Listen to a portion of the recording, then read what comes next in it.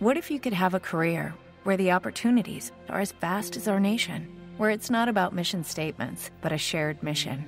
At U.S. Customs and Border Protection, we go beyond to protect more than borders. From ship to shore, air to ground, cities to local communities, CBP agents and officers are keeping people safe. Join U.S. Customs and Border Protection and go beyond for something far greater than yourself.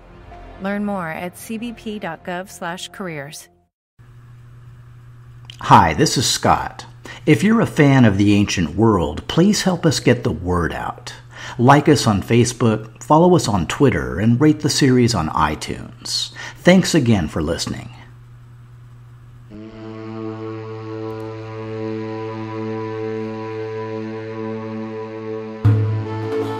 The Ancient World Bloodline. Episode B15, God of the Mountain. For billions and billions of years, longer than any time span humans could imagine, there was nothing but stillness and silence. But change being the nature of things, the day finally came when it began to feel the pull.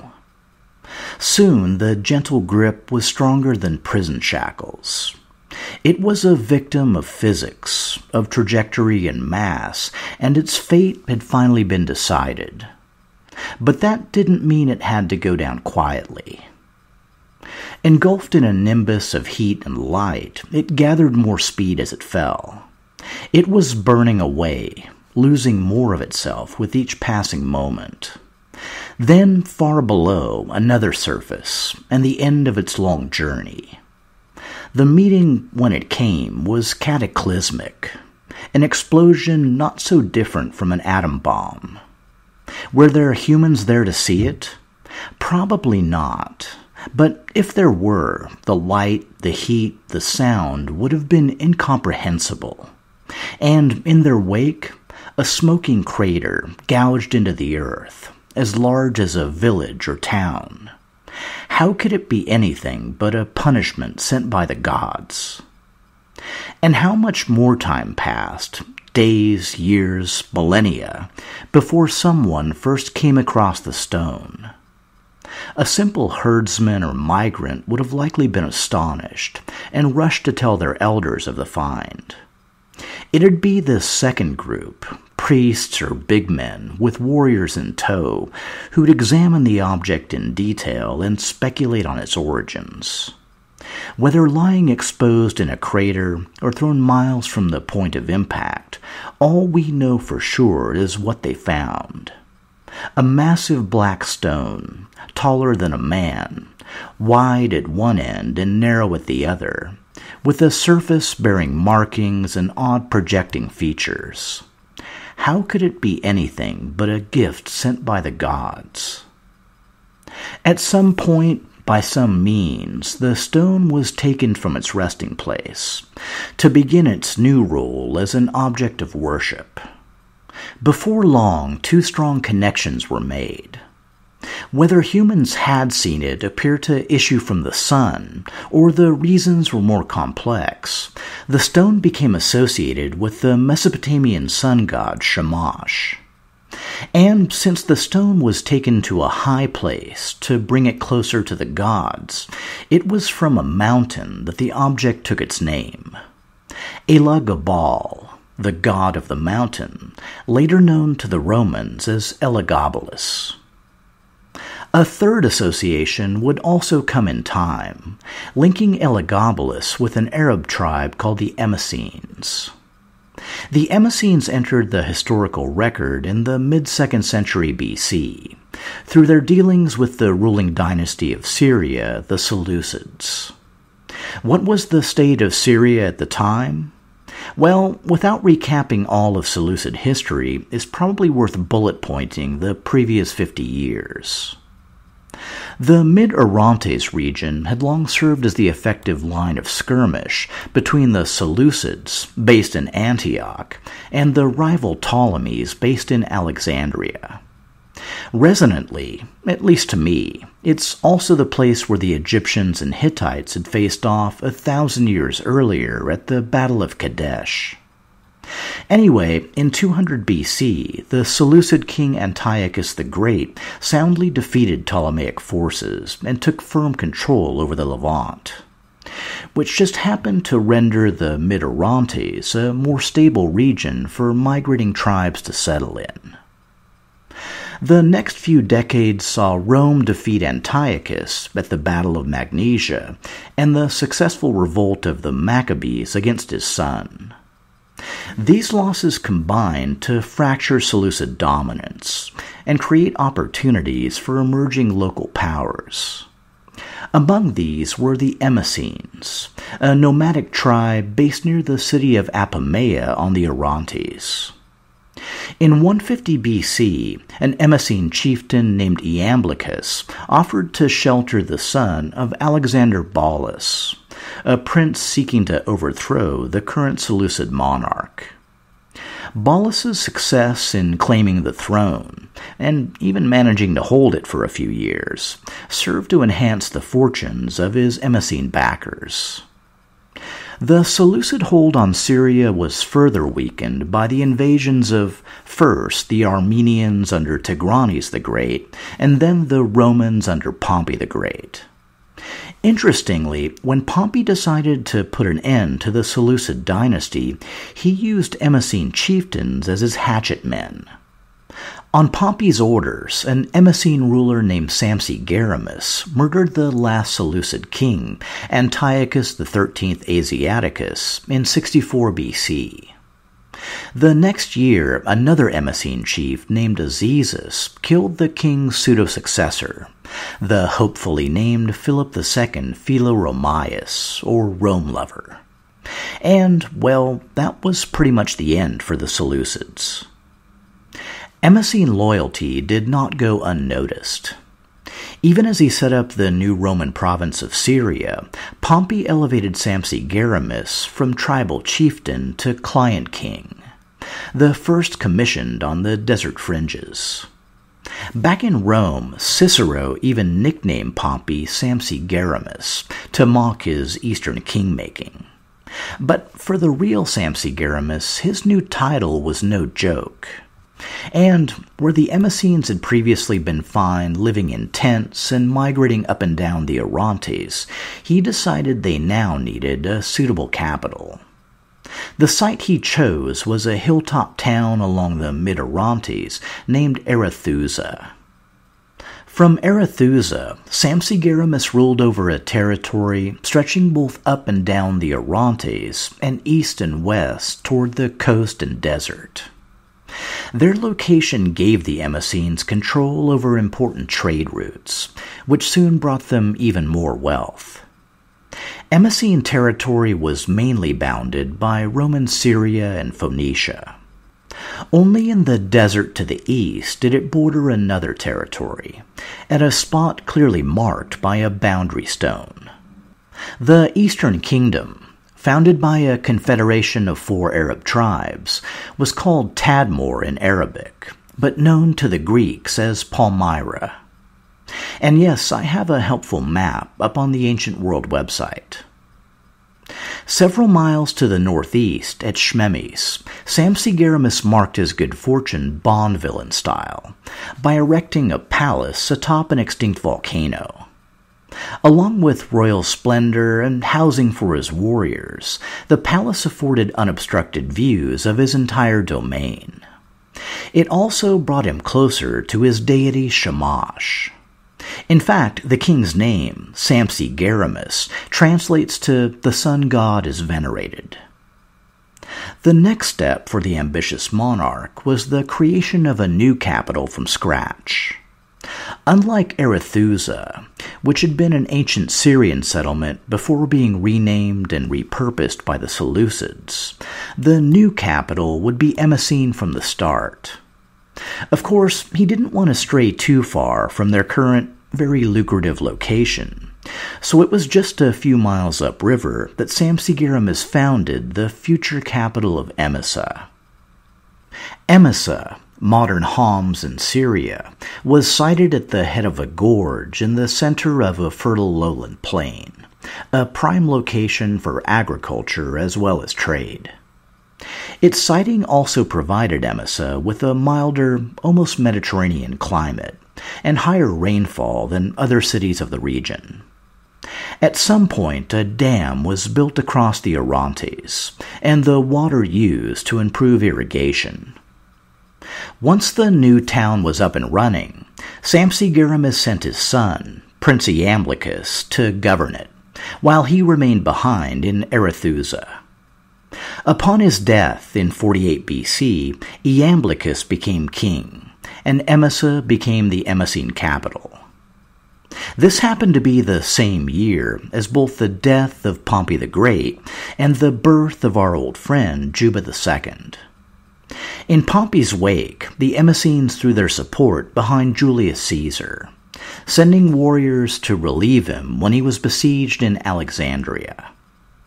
Interestingly, the forces were sent not only by King Iamblichus of Emesa, but also by two other Emesene princes named Sohaemus and Ptolemy.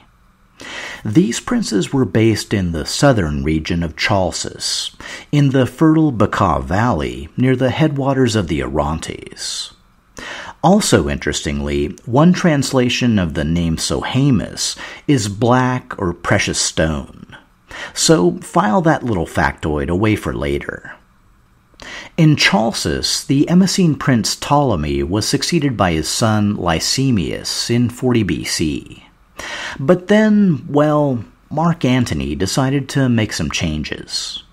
I know what you're saying, that's certainly not the Mark Antony I know. Anyway, Antony killed Lysimachus and gave the territory to his girlfriend, Queen Cleopatra of Egypt. After she died, in 30 BC, Chalcis reverted to Emesene control under Lysimachus' son, Zenodorus. Back up north, when the Civil War broke out, the Emesene king Iamblichus backed Octavian. This decision eventually cost him both his reign and his life, when he was murdered on the eve of Actium by his brother and Antony's ally, Alexis. Of course, fortune is a fickle mistress, and Alexis soon found himself arrested, paraded, and executed by a victorious Octavian. As mentioned back in episode B3, Alexis was the only foreign king paraded in Octavian's Actium triumph, and the only one killed in its aftermath. So, at least he got to die feeling special. After the deaths of Iamblichus and Alexis, Octavian put the Emesenes under Syrian control. But this appears to have been a holding action while he waited for a suitable heir to come of age. In 20 BC, Octavian put the son of Iamblichus on the Emesene throne as Iamblichus II. The new king had been raised in Rome, and was also the first Emesene king to hold Roman citizenship. As fate would have it, both Iamblichus II and Octavian died in the same year, 14 AD. For his successor, the Romans chose a royal relative, the grandson of the Emesene prince Zenodorus from the Bekaa Valley. He took the throne as Gaius Julius Sampsigaramus II. As his name might suggest, the new king worked hand in glove with the Romans. An inscription from the Temple of Bel at Palmyra records how Sampsigaramus supported Germanicus during his brief Eastern Imperium. It was also Sampsigaramus who first began the pattern of Emesene intermarriage with local dynasties. For a wife, he chose Princess Iotapa, daughter of King Mithridates III of Commagene. The marriage was known to be a happy one, and produced 4 children: Gaius Julius Azizus, Gaius Julius Sohaemus, Iotapa, and Julia Mamaia. At around the same time, a royal relative gave birth to Julia Urania, the future wife of King Ptolemy of Mauritania. And yes, I took a stab at an Emesene family tree. It's up on the Ancient World website. In 41 AD, the southern Emesene territory of Chalcis was granted to a Judean prince by Claudius, and would be overseen by Judean royals for the next few decades. In 48 AD, Sampsigaramus II died, and the Emesene throne fell to his eldest son, Gaius Julius Azizus, best known for his hasty circumcision and failed marriage to Herod Drusilla. But by 55 AD, when Drusilla of Mauritania arrived in Emesa, King Azizus had just died, and been succeeded by his younger brother, Gaius Julius Sohaemus. And just so you don't miss the point, he also tacked on both Philo Caesar and Philo Romaeus to the end of his name. Dude, we get it. You really, really like Rome. Relax, you're making us all nervous. So, what transpired when King Gaius Julius Sohaemus Philo Caesar Philo Romaeus set his eyes on our young, beautiful, and recently abandoned Drusilla of Mauritania, who also just happened to be the daughter of an Emesene royal and a relative of the current Roman emperor? Well, let's just say that rings were soon being sized, patterns picked out, and save-the-date cards dispatched by royal messenger. In 56 AD, in a joint Emesene, Roman, Commagenian, Egyptian, Numidian, Mauritanian-style ceremony, probably just Emesene, the couple was married, and our 18-year-old Drusilla became Queen Drusilla of Emesa. Now, I previously mentioned that Sohaemus' branch of the royal family hailed from the Bekaa Valley, south of Emesa in the region known as Chalcis. Early in his reign, Sohaemus became the patron of a Roman veterans colony established in the area. The colonized town had originally been Phoenician, but had been renamed Heliopolis, city of the sun god, by Alexander the Great. We know the location as modern Baalbek in Lebanon. Sohaemus' patronage was commemorated with an inscribed statue, honoring both him and his father Sampsigaramus II as great kings. But Emesene ties to Heliopolis may have gone deeper than patronage or even family. According to a theory proposed by archaeologist and historian Warwick Ball, the main temple at Baalbek, the one currently associated with Jupiter Hadad, is actually the Temple of Elagabal. Ball lays out a number of arguments. To start with, Elagabal, the god of the mountain, is a far better fit with mountainous Baalbek than lowland Emesa. Second, we know that the Emesenes held influence over the Bekaa Valley through several royals named Sohaemus, or Black Precious Stone. Third, the Temple of Elagabal, also known as the Temple of Emesene Baal, was known to be one of the most majestic in the entire Roman East, yet not a single trace of it has ever been found. And lastly, the later Roman temple of Elagabalus, built by the emperor of the same name, is a virtual copy of Baalbek. Beyond that, I'll just point you to Ball's very interesting book, Rome in the East. If the theory's true, the Heliopolis branch of the royal family may have served as high priests of the sun god for generations, which would have made Sampsigaramus II and his sons Azizus and Sohaemus Emesa's first priest kings. The god they served, Elagabal, was symbolized by his cult object, a large black stone that had fallen from the sky and was believed to reflect the nature of the sun. By the time of his marriage to Drusilla, the Romans had granted Sohaemus control over a second eastern territory. The kingdom, Sophene, lay far to the north, bordering Armenia and near the headwaters of the Tigris. Nero may have granted it due to Sohaemus' family ties to neighboring Commagene. But regardless, there was little mistaking what the emperor expected of him. Sohaemus was to do whatever he could to help the Romans reclaim Armenia from the Parthians. When we last left Armenia, back in 37 AD, Caligula just deposed and imprisoned King Mithridates I, the Iberian prince who'd conquered Armenia with Tiberius's backing. Mithridates was released and put back on the throne by Claudius in 42 AD. He then ruled Armenia until 51 AD, when he was overthrown by his nephew and son-in-law, an Iberian prince named Radamistus, which incidentally made Radamistus's wife the first Near Eastern queen named Zenobia. At around the same time, the on-again, off-again civil war in Parthia finally came to an end. In 47 AD, King Vardanes I was killed, and succeeded by his adopted brother, Gotarzes II. Gotarzes ruled for 4 very unpopular years before dying himself. He was then briefly succeeded by the aged King Vonones II of neighboring Media, before he also died. This left Parthia in the hands of his son, Vologases I. And my wife always tells me I should flag the names you should pay attention to. So please remember the new Parthian king, Vologases. Vologases came to power in 52 AD, just as Radamistus was usurping the throne of Armenia. To the young and energetic Vologases, this meant Armenia was up for grabs. In 53 AD, Vologases invaded with a large Parthian army, captured the Armenian capital of Artaxata, and installed his younger brother on the throne as King Tiridates I.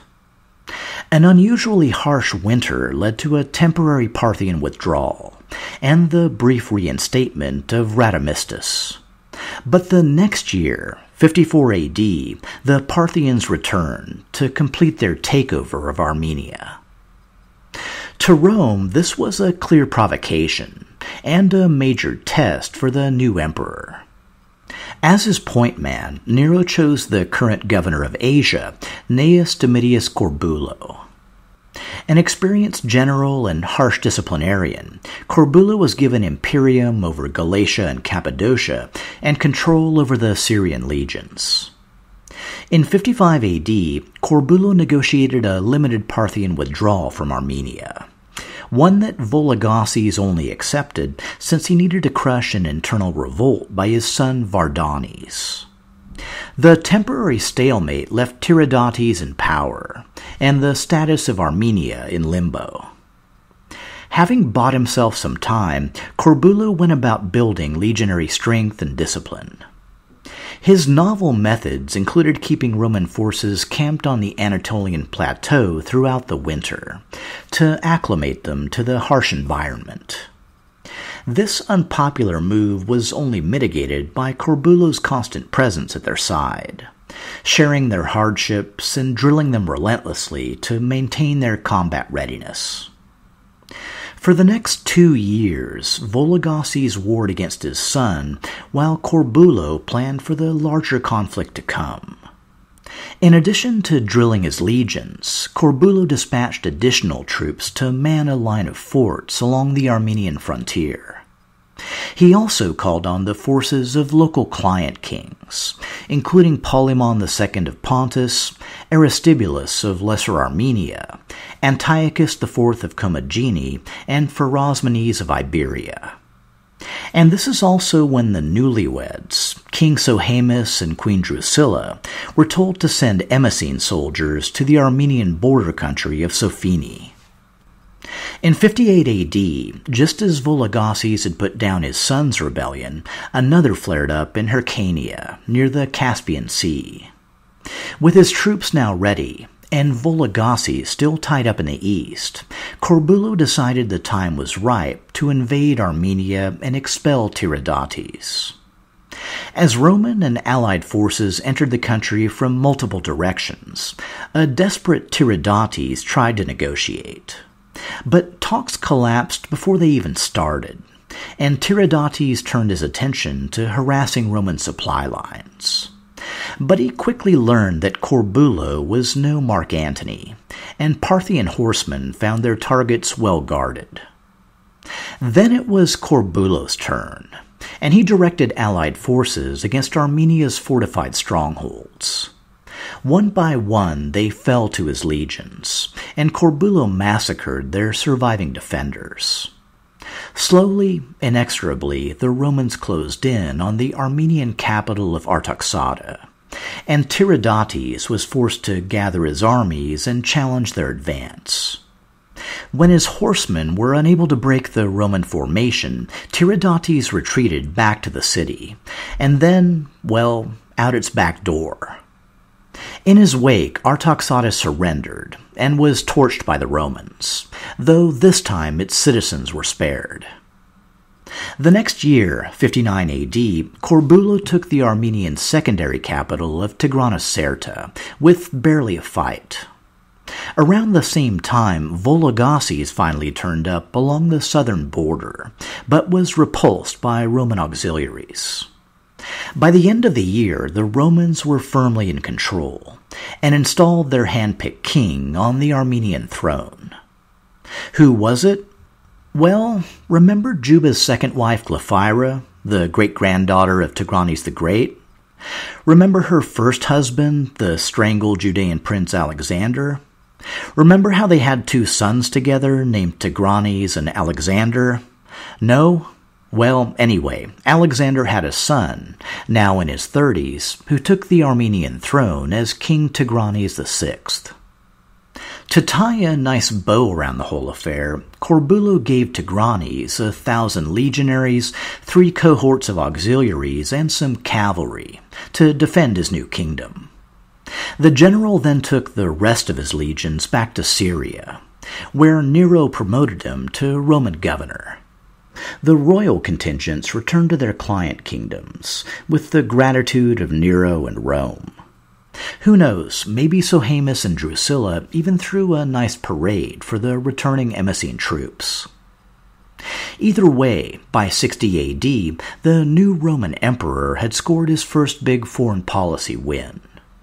And, closer to home, Nero had also streamlined his administration by, well, killing his overbearing mother, Agrippina Minor. Yes, indeed, the 6th decade AD looked to be shaping up nicely. Word even came of a new foreign territory annexed to the imperial fold. Upon the death of their king Prasutagus, the lands of the Emesene, in far-off Britannia, had been given to Rome. Well, okay, they'd actually been willed to Nero in conjunction with Prasutagus' 2 daughters, but Roman officials had ignored that part, had the daughters raped and plundered their lands.